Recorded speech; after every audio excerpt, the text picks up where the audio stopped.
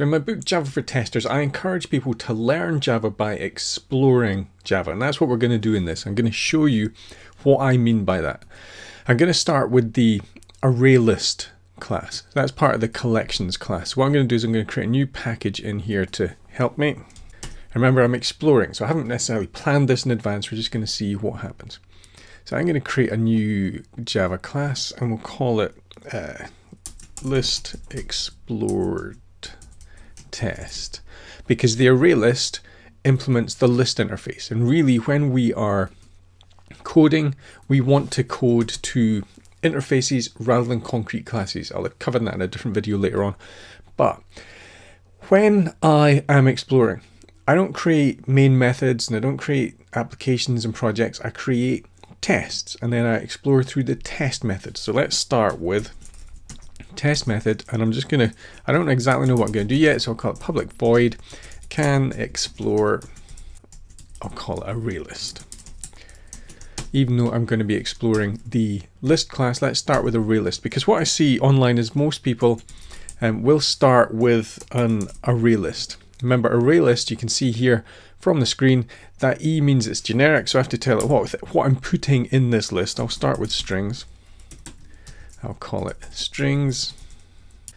Then it doesn't know what that is, so I'll import it. I'll enter. I'm using IntelliJ just to make things easy for myself. Equals. Now, because it's a collection and it's an object, I need to instantiate a new one. So let's new ArrayList, and then it's going to point out, oh, I see you want to instantiate a thing that takes generics, and you've already defined what the generic is, so let's put that notation in. So now I've got a new ArrayList. How do I know I've got a new ArrayList? Well, let's have a look. If I look at the actual object, I can see now that there's methods on this. So we have a bunch of methods, and at this point, if I don't even know what an ArrayList does, I can use code completion there with that dot to see exactly what is going on. If I don't know what size does, I can then use the Java doc, so I can do Control J on a Mac or Control Q on Windows to see exactly what this does. So the size returns an integer, which is the number of elements in this list. Great. So let's, because we're exploring it, I'm going to make an assumption that the initial size when I create it is 0. I'm assuming there's nothing in there. So let's run this test. So I've just started creating an ArrayList. We've done code completion. We've seen what methods it has. I've made an assumption. Let's double check it. So it's going to compile this and then run that particular test. And the reason I use tests is because I'm doing everything in the IDE and I'm trying to learn. And I very often write tools and utilities initially as tests, and then I will refactor them down to a single method that is essentially the tool GUI, and then if I want to, I can refactor that and call it from a main method or call it from a GUI, and then I've got a tool. But I build everything up from tests, and I initially start working from tests. So this test has passed. Now if you're at the point where you don't necessarily trust your ability to do test-driven design, you don't trust what these assertions are telling you, then what you can do is I'm going to put a breakpoint there.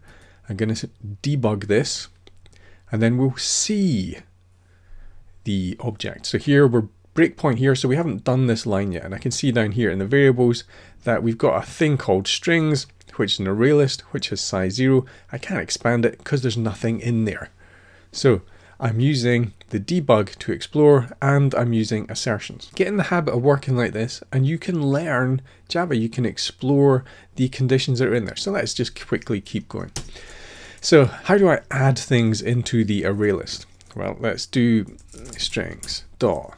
Well, look, there's an add method. So I've got two ways of adding things here. What are the differences? If we're not sure, then Control J or Control Q will tell us. So add with an index and an element adds the element, the thing that I want to add into the collection at a specific position.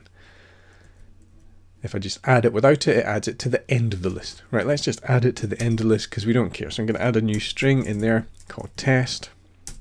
Now I'm assuming that it's been added, so what I'm going to do is I'm just going to assert the size.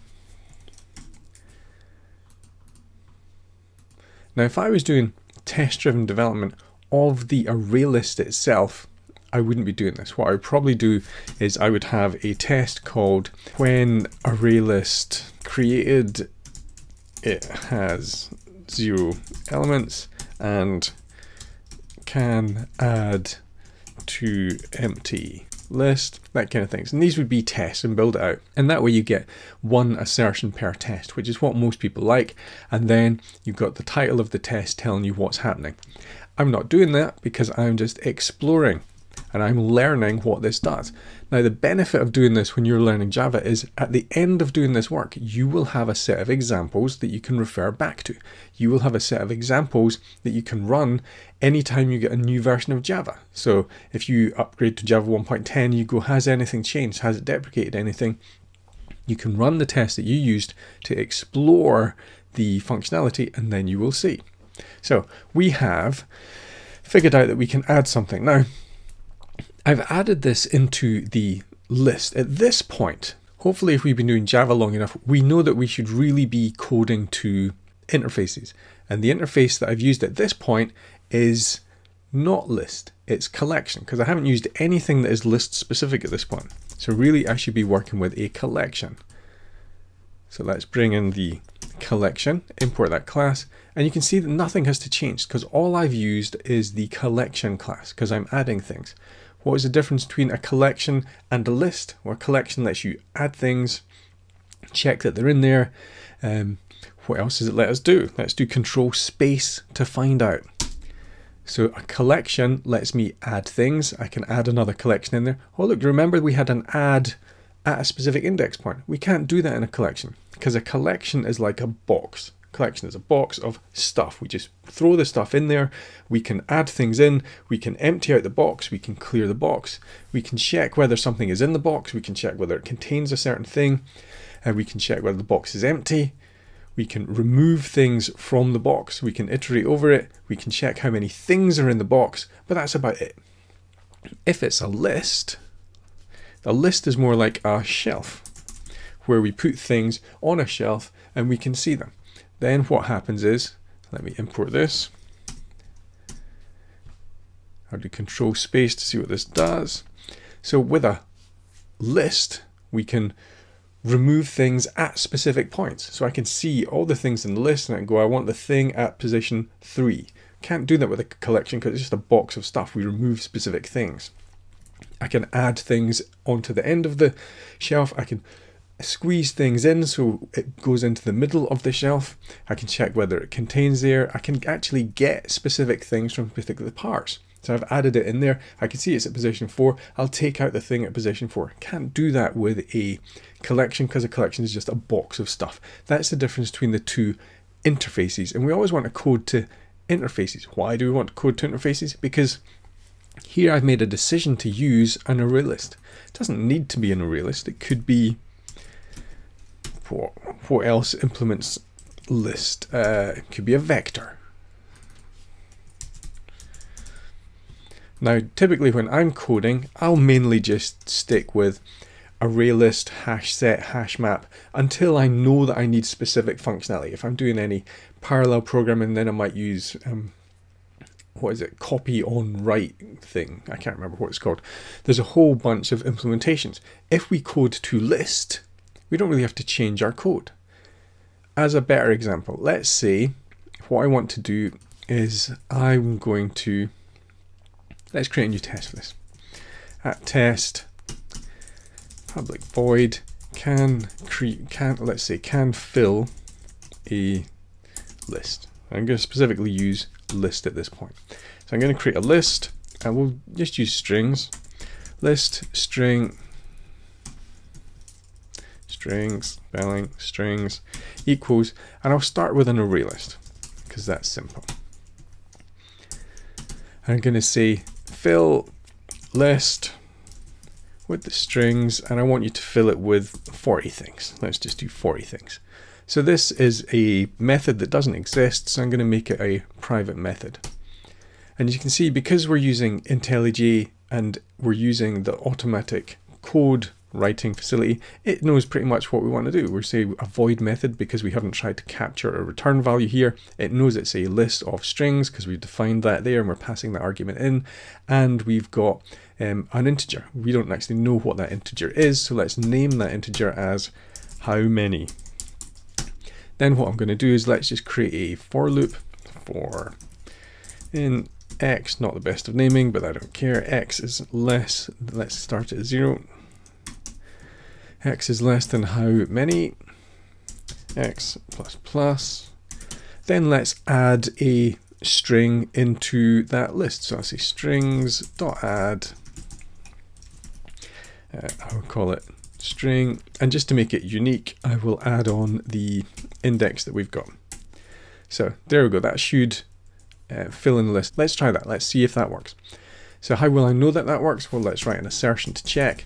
Assert.assert equals, I'm expecting 40 things in there, strings.size. So I'm using the methods that we've already covered to know about this. So hopefully this will have 40 things in it. There we go. So do we trust the test? I trust that test, but let's have a look just in case, because we haven't really got many assertions in there to help us really see what's going on. So I'm going to put a debug point at this point. So we've called the canFillAList. Here's the strings class, and we can see it's got all the string all the way down to string 39. So it's filled that in. I could have added some more assertions in there to check that. Let's add some more assertions. So I'm going to say assert.assert equals, because we know that lists allow us to get things. So I can say strings.get at a particular point. Now remember, we can't do that with collections. So we can do that with lists. So I will get the thing at position 0, and the thing that I'm expecting at position 0 is string 0. String 0. So let's see if that test passes. Oops, I'm still in debug there, so that's why it's telling me that. So that ran. Let's close this debug session. There we go. So that test ran, so that assertion is passed. Now I'm expecting 40 things. That, since they are 0 indexed, the last one is going to be 39. Get the thing at 39. So now I'm using assertions to convince myself that my code actually works. So this fill string takes a list. It doesn't take an array list. It doesn't care what the implementation is so long as it implements list. Now, the other way to learn Java, remember, is because Java essentially gives us the source code. If I can command click or control click on Windows, because I'm using the Mac here, command click into the array list, I see the code for array list, and I can see that array list extends an abstract list, so it's bringing in some common code from there, but it implements the list interface. It implements a couple of other interfaces, but I'm not interested in those. Anything that implements the list interface can be passed in now to this fill list method. So if I make this a vector, the test should still pass, because the test doesn't care whether we're using an array list or a vector or whatever other list implementations there are in Java, which is why we really want to code to interfaces, because it gives us flexibility in our code. Because essentially each of these methods that we build up is an abstraction layer, and we want it to be flexible, particularly when we're doing testing. We want as much flexibility in our test code as we can. Now if I turn this into a collection, this is going to fail, right? Because we're using the get method. Now what's interesting is this fill list is coded to use a list, but it's really only using a method from collection. This could just as easily be collection, and it'll put it in there. This will pass. So this could be a vector, it's a collection, it could be an array list, but because this is now a collection interface, it could even be a set. So this could be hash set, and this would still run. So the more that we code to just the interface that we need, the more flexibility we get in our coding. But we're supposed to be exploring the list interface. So list is not the same as a set, remember, because a list lets you add whatever you want. A set only lets you add non-duplicate items. So let's get this away and let's make this an array list. But remember, both a set and a list are part of the collection hierarchy. So what else have we got here? So we've seen size, we've seen get. What else can we do with lists? So if I do string dot, so I can clear them. So after I've cleared a list, what would I be expecting to happen? I would be expecting the size to be back down to 0. Let's check that that happens.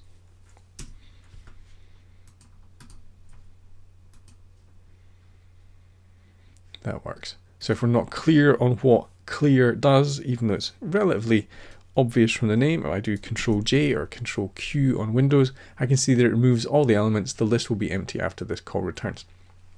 When we're learning Java, using code completion, because it's statically typed, so we've got the benefit that we've got code completion coming through. When we have the code completion window up, anything that we're not clear about, we can use Javadoc, Control J, Control Q to see what the documentation is. And then if we just build up tests to explore it, then we get a better idea of how this works. Now, when people are learning Java or learning any programming language, they're very often confused as to how do we get practice, and they look for case studies or katas that they can work on. All of that is a good thing to do, but you can also do self-directed learning when it's a statically typed language, and when you have an IDE that supports code completion, and particularly when you have an IDE that allows you to see the Java docs or whatever documentation you got, then you can do self-directed learning just by going through all these methods and seeing what they do, how they work, and periodically when new versions of your language come out, you can have a look and see whether there's any new methods been added or not. But this is a particularly good way of learning the language that we're doing, and this is what I encourage people to do, and that's what I mean when I say explore the classes to learn more.